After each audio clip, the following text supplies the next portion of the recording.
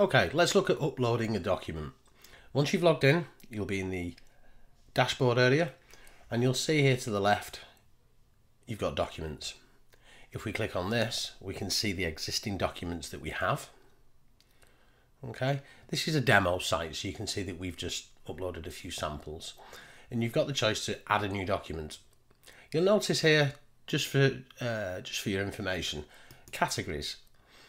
Your website will come as standard with agendas, financial reports and minutes. They're the categories that we've set. So whenever we upload a document, we can choose which category we want it to appear in.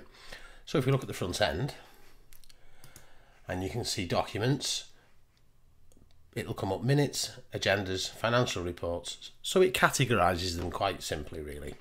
Should you wish to add another one, you can simply by typing in the name of the category that you want here and adding new category. Okay, so let's go ahead and add a new document.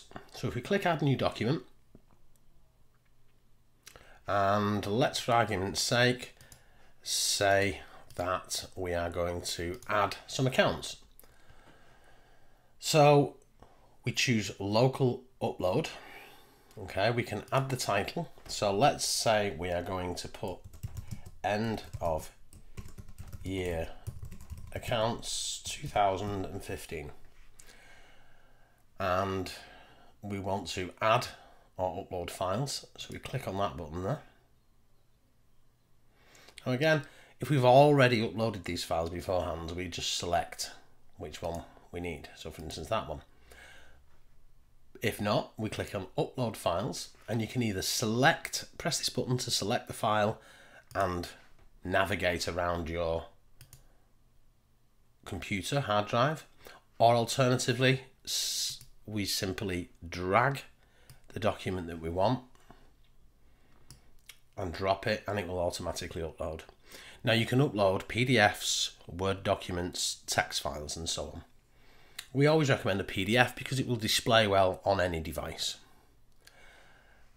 So that's uploaded now. We've got a tick box here showing it's selected. So we click select files and it's uploaded. We select here which category we want it to appear in. Now this is end of year accounts, so we're going to click on financial reports. And once we've done this, we click the blue button that says publish. That's publishing now to our servers. And if we go to the front end of the website, I'll just refresh this just to reflect any changes that we've just done. If we go to documents and go to financial reports, we'll see here end of year accounts 2015. If we click on that, that's the document that we've just uploaded. So it's that simple to add accounts.